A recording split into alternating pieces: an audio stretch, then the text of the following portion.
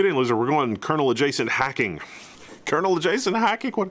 Okay, if you're out of the loop, this has to do with the Intel CPUs that may or may not be committing seppuku because of requesting too much voltage, or maybe the motherboard manufacturers are doing it. I don't know. All I know is that I've got a bunch of Intel CPUs in the data center that have problems now. Some of them more severe than others. Like half of them are fine, but half of them are decidedly not fine, and a large enough percentage of the half that aren't fine are gonna have to be physically replaced.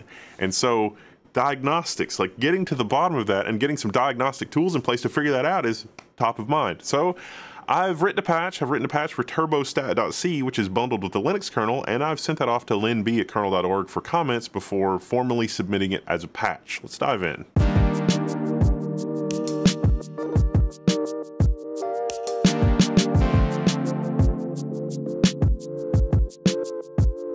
So you may recognize the output of this as Turbostat. This is Turbostat, except there's a new column here, voltage. Voltage? Voltage.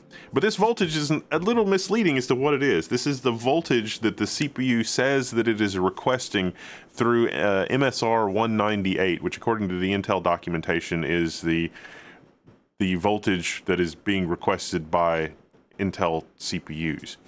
And it turns out this is not part of Turbostat, as far as I can tell, even though Turbostat does have a lot of really useful information about, the residency of, which mode is, which power state basically is the CPU in, what's the package temperature, what's the core temperature. There's a lot of useful information from Turbostat, and a lot of programs wrap up Turbostat as part of their thing and use the information from Turbostat in graphs and widgets and GUI and whatever else. As I was digging into this issue in the data center on my side, yes, I have a lot of 13900 and 13900K and KS and KF CPUs in the data set, but also 14th gen, but also T-series CPUs. Now, T-series CPUs are low power, and that'll be important in a second because they're 35 watt. I mean, they can request up to 106 watts, but they're 35 watt, and they're really good for things that need a high single core speed, but are kind of bursty. You also see these in HP and Dell ultra small form factor, like business class workstation machines, which from another different data set seems like they may also be affected by whatever's going on, which is surprising if, given Intel's statement so far is that this is voltage related probably, and maybe motherboard and some other stuff related. It's like, okay, on the Linux side, let's get some tools to dig into that, and let's take a closer look at what's happening with this kind of stuff. Now, for these systems that we're taking a look at right now, these aren't even gamer systems. These are running on W680 motherboards. And so is W680 motherboard doing something wrong? Is it doing something right? W680 is meant for use in a more 24/7 scenario, and it's meant for use in a more 24/7 like industrial business class. They're not gamer motherboards. That doesn't mean they're doing something correct, but they're gamer motherboards. And so I wanted to take a look at this. Now, the first thing that I wanted to look at is to try to compare notes on the gamer side. And so I happen to have a lot of gamer motherboards, and so I thought, hey, let's plug in one of these T-series CPUs in a gamer motherboard. And turns out it doesn't. They don't really help you when you use a T-series CPU in a gamer motherboard. It doesn't actually give you any useful information. Yeah, this is the ROG with a 13700T. Guess what? 1.181 volts. Just right out of the box. So for these T-series processors, there is no option to print like core loading versus the voltage that the CPU is going to request for, 1, 2, 3, 4 cores loaded. We're interested in the voltage the CPU requests when it's lightly threaded, but having a whole table of that information is useful. And so a lot of people use the Asus BIOS for this. And this also works on the Taichi Z790, Taichi Z790 Lite. But just to show you, T-series processor, it does not work from the Asus BIOS. And yes, you can use Hardware Info 64 to piece together the information yourself, but in the reports in Hardware Info 64, it doesn't show this. Whereas, yes, if you've got a K-series processor, it shows you. I guess overclockers use this to help bend CPUs. Now keep in mind, we're mainly using server boards. None of these are things that are there on server boards. Well, what about Windows utilities? Well, Hardware Info 64 for Windows is basically the program to use to look at to gather information about your system. And not just the voltage that the CPU is requesting, but also like the load line. You can dump the information here about the load line. Without getting too far into the weeds, the voltage that your CPU is actually requesting and the voltage that's actually making it to the CPU socket are not even necessarily connected to the same reality. Theoretically, according to Intel documentation, Intel has a tool that when a motherboard maker designs a motherboard, they put the tool in the CPU socket and it will measure the properties of the VRM and the delivery and the quality of everything. And so if you look at the Intel specification for like the T series processor, it can tolerate up to like a 1.7 mega ohm, load line, or 1.1 mega ohms is like more in line with like the desktop series processors and everything else. But at the higher end of those ranges, that's generally meant to go with a lower quality board, or a board that, has a properties such that you need that kind of resistance in order to do stuff on the load line. And what that's talking about is you send the CPU a certain voltage, but when the CPU actually uses the voltage, it's going to pull the voltage down because the current is also controlled. So you get into a situation where maybe the voltage is too high because the motherboard can actually deliver current, whereas the CPU needed the higher voltage in order to get the boost started, at 5.8 gigahertz or whatever. But then as the CPU is actually doing stuff, it will pull the voltage down as a result of doing work. And so even though the CPU is requesting 1.5 volts, the voltage at the socket when the CPU is under load, if you measure it, will be lower or substantially lower than that. That's a board design EE thing. It doesn't really matter for anything that we're looking at here, except maybe to have as diagnostic info. The other part of this that is interesting is that different CPUs will request different voltages depending on the individual quality of a CPU.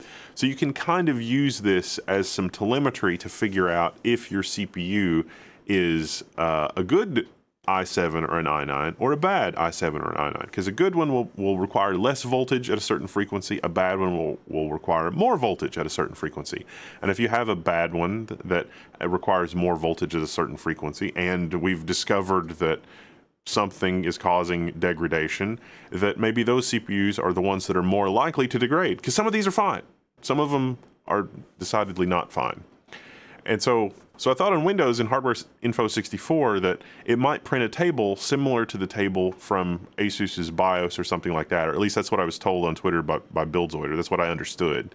And there's nothing in the report here that is similar to what you get from the Asus BIOSes. You can kind of piece it together yourself from the sensors part of Hardware Info 64. So like if you run Hardware Info 64 and you look at this will show you what the CPU is requesting at any given time, but it doesn't like put together a table. So I was trying to put something together like that for Linux so that we could just have a table of like, this is what your CPU is going to do under these different load conditions. But like Windows, it's a little bit DIY. You're going to have to do it yourself. So on this is a desktop machine with a 13700K in Windows. And so mostly you can see here that it's never really requested more than 1.5 volts that Hardware Info 64 has caught. And mostly it's considerably less. And, it is that 0.7, 0.8, 0.9 volt at the low range. And then, 1.3-ish, for just normal background tasks operating. I guess this is a 14700K. So this is a desktop CPU, 14700K. Is only like 1.3, 1.4 volts nominal. It's never really requested anywhere above 1.5 volts. It's gotten close to 1.5 volts, but it's not really done anything like that. But there's no table in the report that's going to show you something like what you see in the Asus BIOS, which is unfortunate because remember the T-series CPUs, you don't get anything in the Asus BIOS at all. And so it's useful for me to just look at my program and say, okay, yes, this is actually working correctly. So I've sent a patch. There's a patch on the forum. You can go download it now if you want to compile your own Turbostat.c. It's pretty easy. Just download the patch. You can clone the Linux kernel. You don't have to compile a custom kernel. It does not require modifying the kernel. This is a utility that is bundled with the kernel to give you stats on your system. And so with Turbostat, you can just apply the patch. All the code changes are inside Turbostat.c. It's really not a big deal. You can run patch to patch Turbostat, and then once you do, You can run make, and then make will hopefully produce turbostat, and then you can do /turbostat. Now, I didn't modify the output of turbostat, so I didn't want to break any existing scripts that might depend on turbostat, but you can do -V -I for interval 0.2 for every 200 milliseconds. And so this will run turbostat and give you some info, including the voltage that your CPU is requesting. So may be useful for logging, adding to your logging scripts or anything else like that. Now the actual patch for Turbostat.c is pretty trivial. MSR 198 on each CPU core tells you that the voltage that CPU is requesting. And again, the voltage making to the CPU is not necessarily the same as the voltage requested by the CPU, but we can at least dump the contents of that register and print it on screen. And that's basically what Turbostat is set up to do. This is just an elaborate mapping of MSR registers to what the CPU actually outputs. And so all this really does is decode the bits in that register and convert it back into a voltage and print it for each core in the system. Each core, not thread, core. That's pretty much all it does. When you want to get more fancy, you got to read from more MSR registers, or you have to read from more MSR registers really quickly because it fluctuates a lot. Very, very quickly, very often number of times per second. And so if you've got a really, really fleeting voltage spike request, you don't necessarily catch it with these tools because even if they're running hundreds of times per second, you may still miss it. There's another utility that I'm aware of for Linux that'll give you the voltage called i7z. And i7z is an interesting program. Whatever it's doing during this startup phase, if there's a background game process running, the game will hitch. And so I don't like running i7z on a system that people are actually using. Now, because we're looking at performance-oriented stuff, you're going to want to set your CPU power governor to performance. So just CPU power frequency set governor performance. And you can see that our power jumps from 0.7 volts to 1.2 volts. So when the system is just idle, otherwise 0.7 volts, similar to what you see on Windows. But when you are in performance mode, the CPU is sitting at a little bit higher power state by default. You can also run stress-ng. Stress-ng is not a perfect program for stressing the CPU, but you can use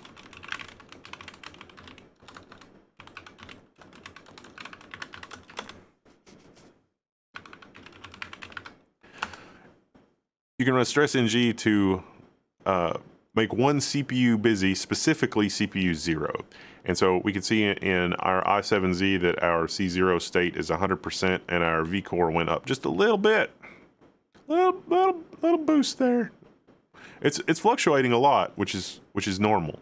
One interesting thing about i7z is if you load the hyperthread counterpart, so like core 0 or core 1 is thread 0, core 2 is thread 2, or it's thread 1, it's the hyperthread. If you load like this, the hyperthreaded core is fully loaded. It doesn't really show you that in i7z. So i7z is a little misleading in that regard. Whereas task set actually does these lines where you're missing some columns.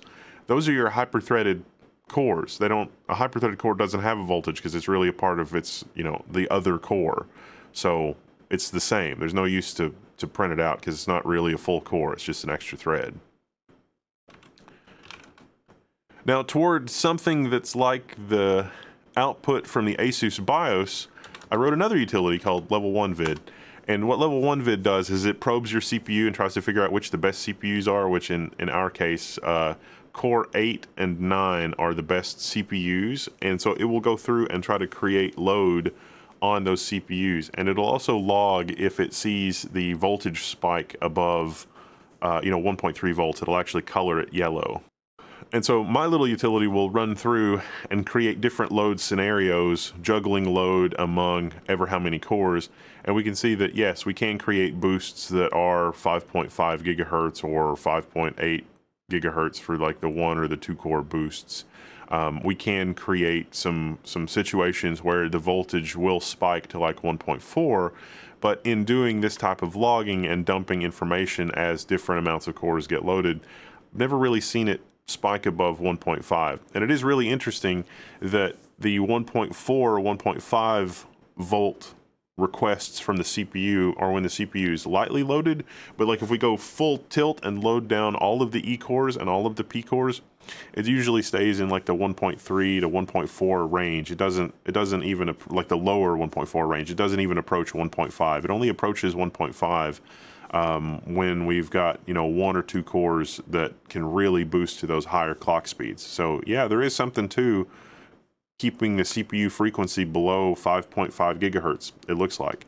But these utilities, you know, the patch for Turbostat.c is on the level 1 forum. You can download that and you can run that today. I'm working on cleaning up my utility to make it a little bit better, so stay tuned for that. That's going to be really, really interesting, I think, just in terms of having some more utilities on Linux to give us some better insight into the voltages that the CPU is requesting. Because I thought that would be handy and interesting and something fun. All right, I'm Wendell, this level 1. I'm signing out. You can find me in the level 1 forums. Woo, go level 1 Linux team!